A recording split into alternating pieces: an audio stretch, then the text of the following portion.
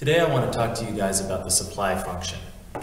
It's pretty much the same in its form as the demand function, but instead of using the A and the B variable, instead we're going to use the C and the D variable. They're not really any different. We could call them A and B or anything you want. They are just a variable, but we do use C and D instead of A and B just to keep them separate a little bit and maybe make it a little bit simpler. Maybe it makes it less simple, who knows. Anyhow, one other big difference you'll notice is that the supply function does have a positive slope to price. And again, that reflects the positive relationship that exists between price and quantity supplied. When we look at the function, what we're saying is that quantity supplied has some relationship to price. It starts from a certain point, and then based on what happens to price, it changes in a positive fashion. So positive price with positive quantity. When price goes up, quantity also goes up. It changes in a positive fashion based on the price that occurs. So we see the same law of supply that we saw before. It's no different, but remember what we're talking about is that as price goes up, producers are incentivized to take their scarce resources and start devoting them to this product as opposed to some other product.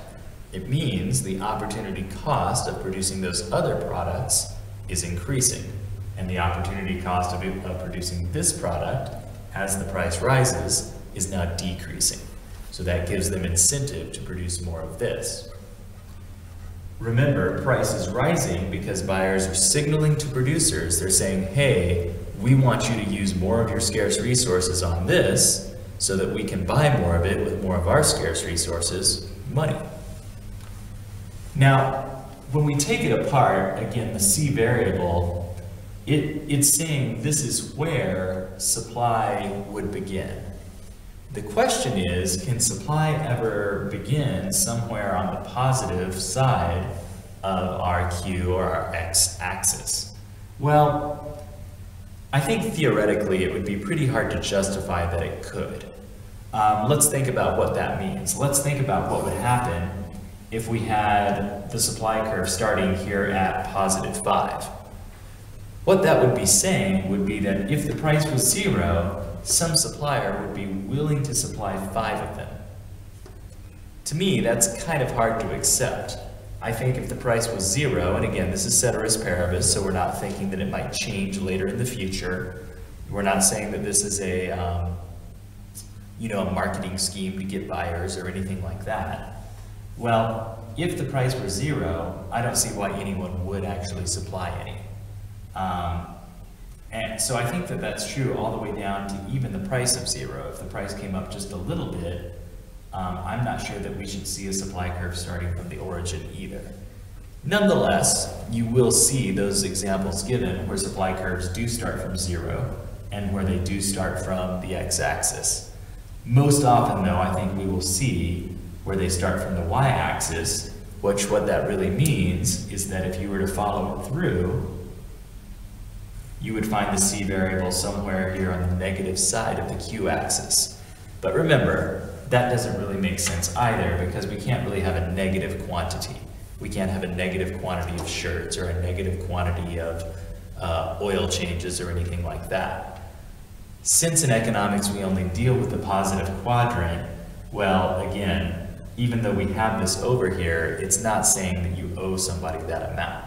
Nonetheless, you will see that many times, if not always, your functions will begin with a negative C variable. Okay, let's look at this function that I have here, and again, let's just take it apart for a second.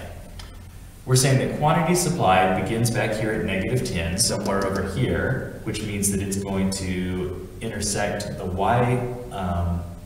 y-axis on its positive part.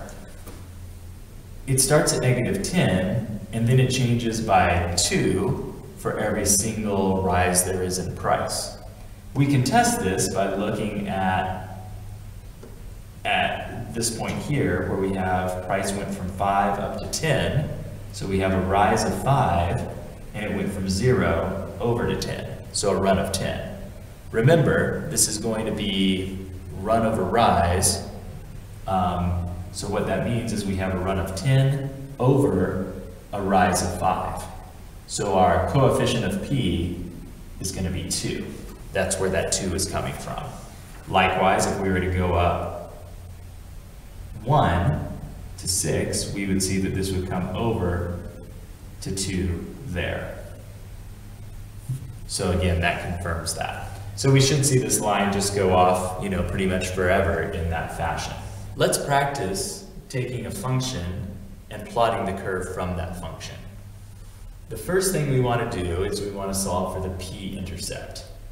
If that is positive for some reason, or if it's 0, or if it were 0, it just wouldn't be there. If this is positive or 0, well then we can just go ahead and put it on the curve like we did with the demand function.